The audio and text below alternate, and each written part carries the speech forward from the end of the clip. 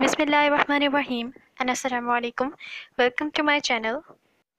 Today I'm going to explain the definition of respiration, what the respiration basically is. So let's start. I will explain it in English and Urdu as well. So first in English, the definition of respiration is a process in living organisms involving the production of energy, typically with the intake of oxygen and the release of carbon dioxide from the oxidation of complex organic compounds.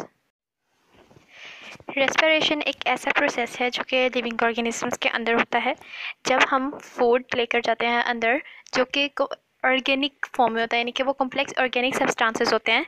जब हम food के intake करते हैं तो क्या होता है कि उन फूड्स के अंदर, क्योंकि वो ऑर्गेनिक है, तो उसके अंदर CH बॉन्ड प्रेजेंट होता है।